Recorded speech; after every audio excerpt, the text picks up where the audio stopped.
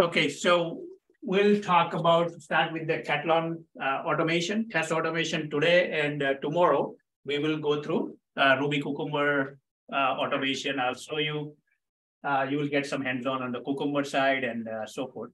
But let's talk about what is Katalon and how we can use automation for our purpose.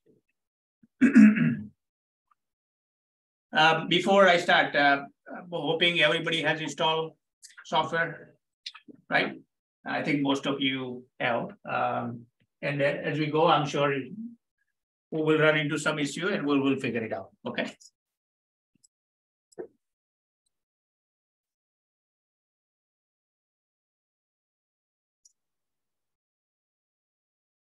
Just a second.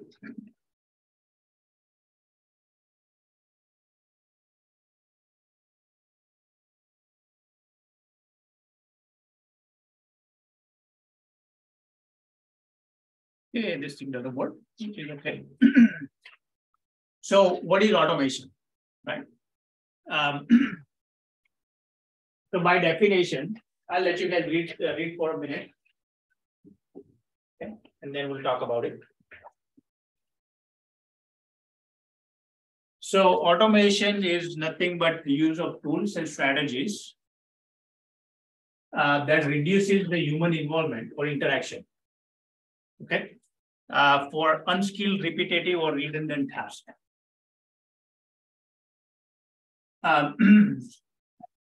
Does the definition make sense? Okay. All right. So let's see what we do here. Okay, give me a second here. Okay. So I'm going to open a notepad. And we'll start with our SDLC.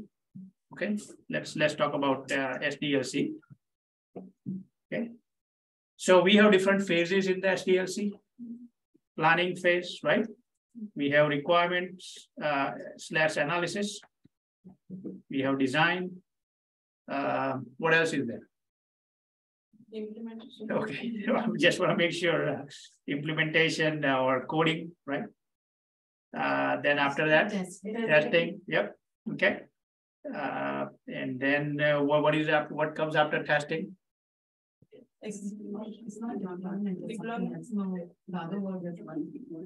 What comes after testing? Acceptance. Okay, so acceptance, right? And finally, maintenance. Okay. All right. Let's talk about what we can do for the automation side of things for any of these phases.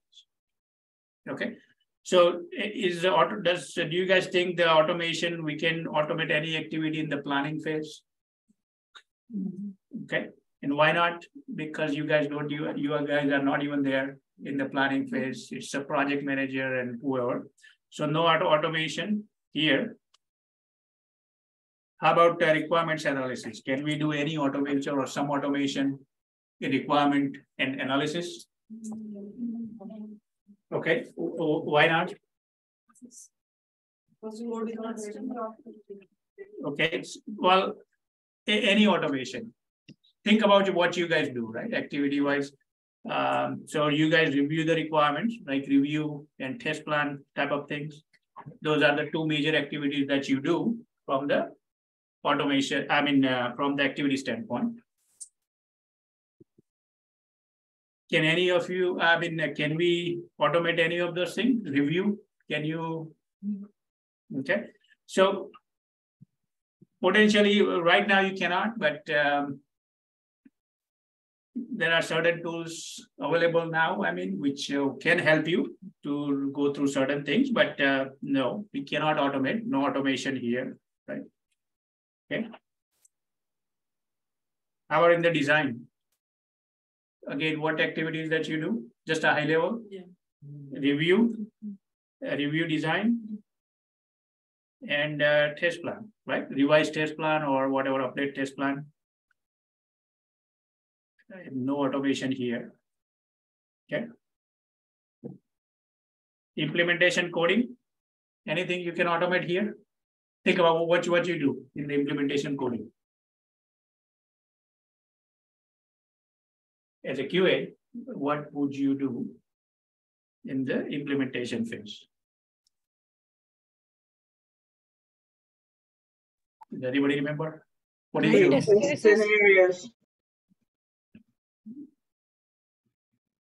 Sorry, go ahead. One person at a time. Yep, online. Creating test scenarios and cases. Okay. So writing or creating test scenarios, test cases. Okay. So anything you can automate here using any of the tools? Yes, no? No. Okay. So no automation. Okay, that's fine. No automation here. Okay. All right. So let's come back to the testing. So what is that you do in the testing phase? Yes. No, but what is that you do in the testing phase? What activities at a high level that you conduct as a QA? Execution. Okay, execution, test execution, right? Okay, test execution. Finding defects. Okay, so defect management, right? Defect management or finding defects, bugs, and those things. Anything else?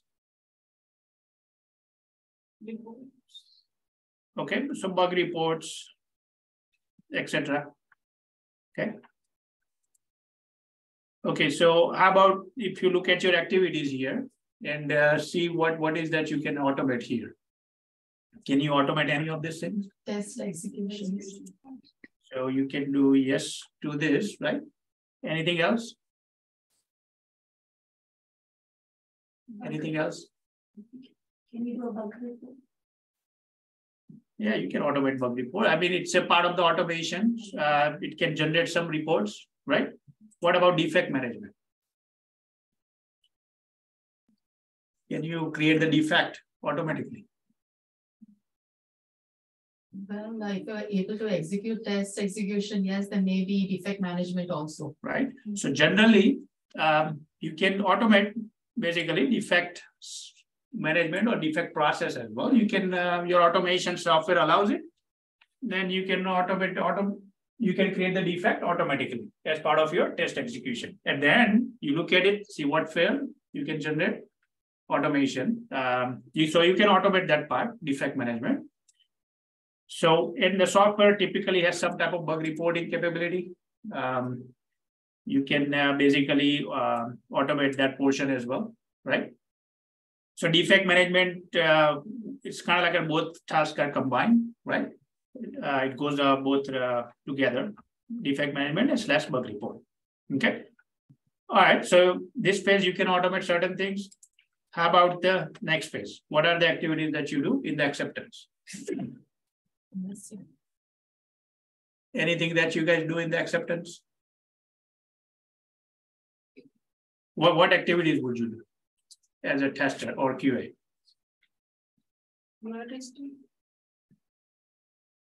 And who does the work here? Let me ask it that way. In the acceptance phase, what is your role as a QA? And provide the support. Okay, so support acceptance testing, right? Tests. Now, who does the acceptance test? Users, right? Business users or users. Okay. Now, what else you do? So support, when you say support, right? So what activities would you do as part of your role? When you say support, but what does it mean in the activities terms of activities? If you report about, do the retesting again and then. Okay, so retesting, is that what you're saying? Okay, what else?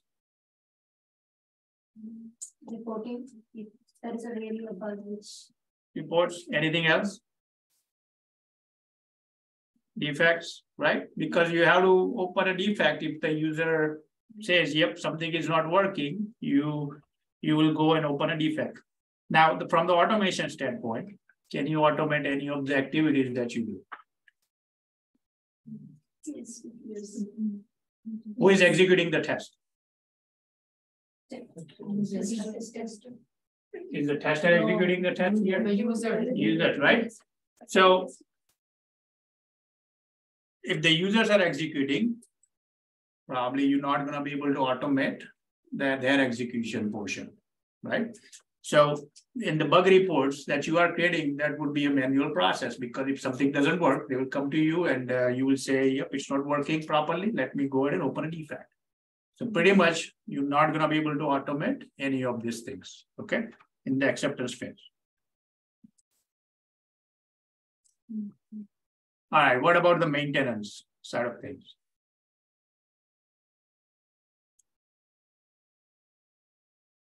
Can we automate anything? Think about the activities, right, that you do in the maintenance. Can we automate any of those things? Does anybody remember what activities you do?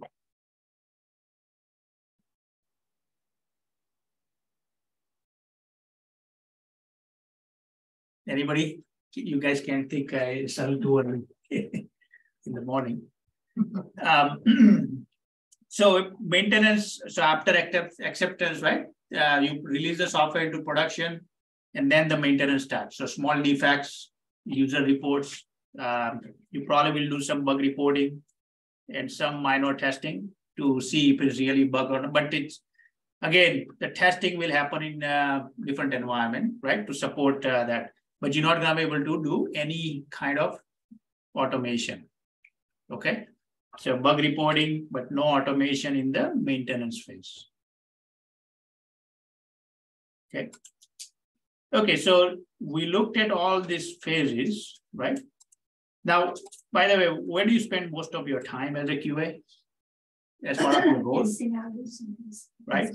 So 90% of the time you spend on requirement analysis, you implementation coding, where you create the test cases, and probably acceptance and maintenance and all kind of things, right? So 10% of the time, or maybe 20%, I would say, let's go with 20, 80% of the time, you do all the activities that you cannot automate, okay? 20% of the activities, which is part of the execution, that's all, that portion you can automate only, okay?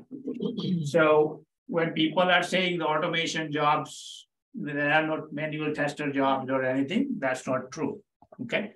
Because 80% of the activities is still manual. Okay, I just want to make sure you understand that part. Automation, now why do we apply the automation here? It's a time-consuming, repetitive process. If it takes you maybe 30 minutes to execute one test case end-to-end, creating the application to going through the lender approval process, with the click of a button, you can execute that in maybe 10 seconds. Okay, so that will free you up to do other activities that you have to do. So it's a productivity as well at the same time. Okay, so that's where most of the automation comes there. And as part of the testing, so you are doing the functional testing, you are doing the system testing. What else you are doing? So where is the repetitive activity comes? If you are going through testing cycle, which activity is the most repetitive? Can you think of that? So what type of testing in terms of testing? What is the term? What is the testing called? That is repetitive. Regression testing. Regression testing, right? Because systems testing, so when you are automating now, what activities you can automate? You're not gonna be able, if somebody gives you a new module, lender or management, and say, okay, let's automate this. For the first time, if they give you still have to do the manual testing. Okay, so only probably 50% of the time, whatever test cases that you write, you can automate, not 100% of the test cases. your manual testing skills, you still need to do. You need to still apply all the manual steps to test it out first. Now, when you are executing next time, if you have automation test written, then you can just execute the same test case, assuming the functionality is working. Basically, not assuming, but you need to make sure that functionality works even after the code changes. Okay, so that's where the regression testing comes here. So specific types of testing. So system test, functional, no automation here. Okay, you still have to do manual, basically. But now when we talk about the regression test, this is where you will apply the automation, because this is where you will re-execute the test cases maybe 10 times throughout the testing process. Okay. Does it make sense? I mean, because this is important, you need to understand the difference where you apply and why you want to apply.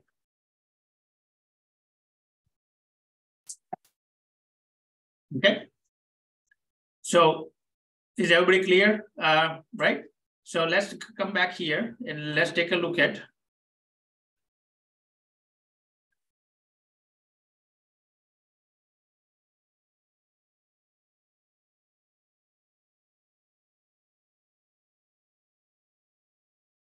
the definition here. So automation is use of tools and strategies that will reduce human intervention or interaction in unskilled, repetitive, and redundant tasks. Now, when we say unskilled, it's no brainer. You are just following the steps, right? I mean, you are not using any logic. You want to make sure whatever is written in the step, that's what I'm seeing in the output or outcome. And you just are comparing. Repetitive and redundant, basically. So you are following the steps and make sure, and you might have to execute 10 times. So it will make it repetitive.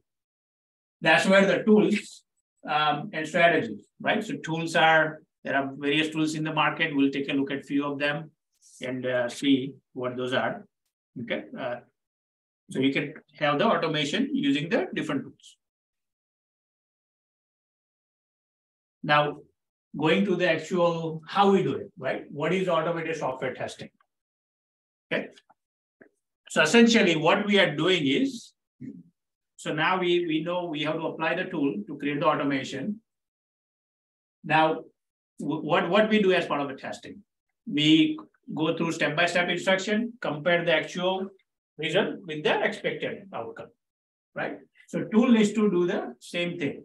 You need to automate that, basically. How do you compare, execute? So basically it's execution of tests and comparison of actual outcomes with the predicted outcome without human intervention. That's what the automation testing tool is supposed to do.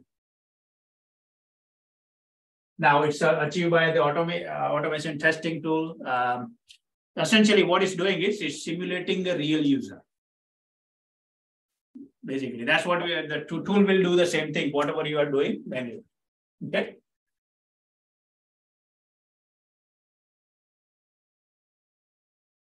Now, how the real user works, how we do actually testing, right? What do we focus on when we are executing step-by-step instruction? We actually go to the page, right? And we visually say, okay, we need to enter username, password in this box, and I need to click on something. So probably 95%, 99% of the time, actually, you either enter some data or you click on something. That's the activity you are doing when you are doing your manual testing. Okay, so perform some action on part of the page, and as I said, 99% of the time you will either click on something or you will input some data, and then finally you will compare expected versus actual output. You're sharing and recording? Yes, yes. Okay, you see the Zoom control panel on the top. Oh, I Okay. Yeah. Okay. So automation works the same way. Okay, its job is to simulate real user. So when you are using the automation tool, you have to instruct the tool to identify what elements you want to interact with. Okay, and then you will say, okay, I went through the steps, I inputted the data, I click on something. Now you instruct the tool to identify why it passed or failed. So compare expected versus actual. So again, tool will not do everything for you. You have to instruct the tool to do what you want as outcome. Okay, so as an automation tester, you are the one actually providing instruction. Now this time you are using a tool, you are following you are capturing the instruction in the tool, whatever you are doing manually, same thing you will follow and you will use it in the tool. And then you will execute. And then if something changes in the software, let's say you got a new software, something changes, then the test will start failing. Right? Because and then you will start create the defect, you will follow the defect management process, you will open a defect and work through it. Okay. So that's how it works. Now, most of the tools are able to playback. So how do you give the instruction to the tool? We'll see it when we actually use the Katalon. How do you give the instruction to verify certain things on the page? We'll take a look at in the Katalon. Right? Again, if you don't have manual test case written, remember, what do you need when you are executing when you are actually doing the automation? You need a working software. If you don't have working software, can you write your automation test? You probably cannot. Okay, because you are recording the test on a working software, and when as part of the regression test, right? And when something changes, you will run the test, and it will identify the difference for you. Okay, so that's how most of the tools work. Okay, and we'll go through, I think, a certain thing, but remember this concept. Okay, you need a working software to do the automation. Okay. Any question on this thing? How the automation in general it works? How it works conceptually? Okay, so let's take a look at the different tools that's available in the market. Okay, now I uploaded the new slides, the module 16, it's online. Okay, so the same slides are there. You may not have it in the binder. Okay, so you probably heard about certain tools like Selenium, water, and all kind of things, right? So they are open source tools. They are free, basically. They work well with a variety of programming languages. Now, if you want to master the automation, you have to learn the programming. Okay, because essentially all the tools will require some programming knowledge. But Selenium and Water, they both are open source free tools, and you can code it. It requires pretty much learning at least one programming language, which is either Ruby or Java or C# or something, if you want to learn Selenium or Water. Now, all other tools, Microsoft VSTP, UFT, Test Complete, Ryzen, Test Tosca, or Katalon, they are not open source. They are by certain vendor. Those tools are created by, they are software, just like what you install, right? So they are software, and it requires some type of licensing on your machine. For Selenium or Water, doesn't require any licensing. Okay, they are free. So that's the biggest difference between those two and remaining tools. Now, other tools require some coding. So VSTP from Microsoft, Visual Coded UI Test, that's what the tool name is. It requires either VB or C# programming. UFT, which requires actually VB script as a programming. Test Complete it supports bunch of programming. Okay, so Test Complete from Smartware, this is the tool I'm talking about. You can use any, if you know any of this programming, then you can create your automation test. Tosca is a codeless automation tool. You don't need to learn any programming, okay? But it is very expensive. This tool is very expensive. Other tools have some licensing as well, like Katalon. I think it's $1,800 per developer or per tester. Okay, that's a license for Katalon. This guy is a very expensive. I think UFT is about $2,500 to $3,000 for one license as well.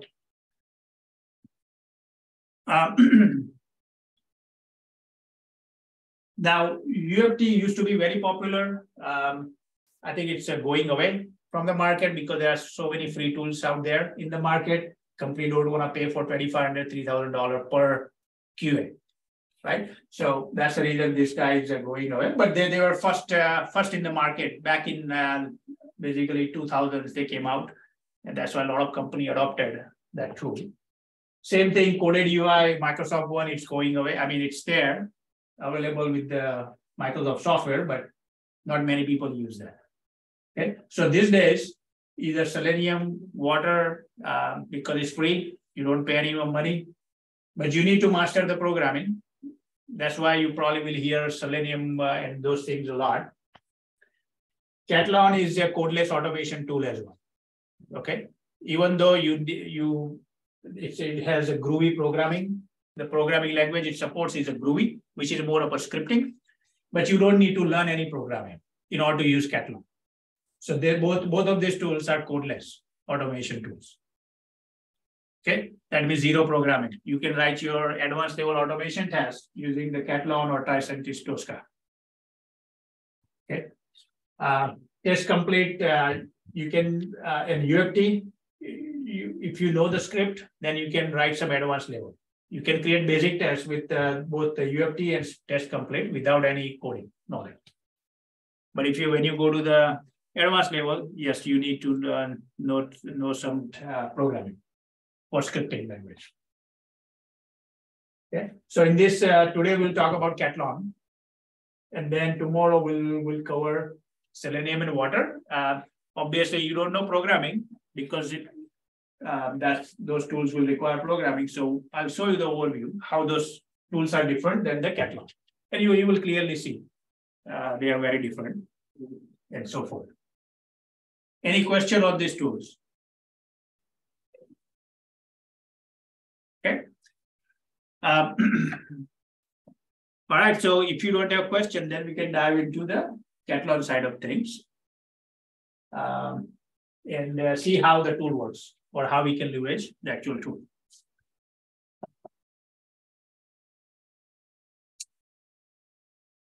Okay. All right. Okay. All right, so I think let's get to the actual tool here.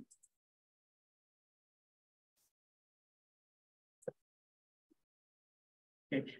Oh, one more slide. Now, which test cases to automate, right? I think we already talked about this thing. Regression testing, we already talked about, right? So it's repetitive execution, so we can automate regression testing. Now, there are other kind of like a stress and load testing or performance testing. You can automate as well. Now, what is a stress testing or load testing? Do you guys remember the definition?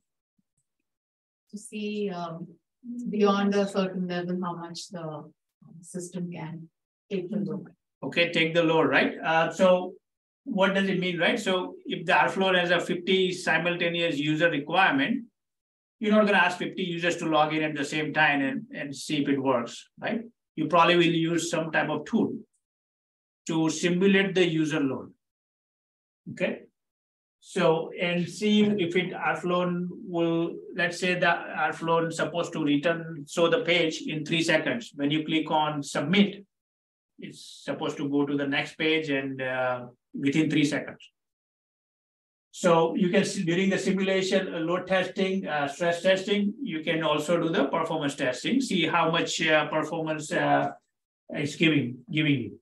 Okay, so those things you can automate, but it's a different tool. Different types of tools are used, and different types of scripting is used.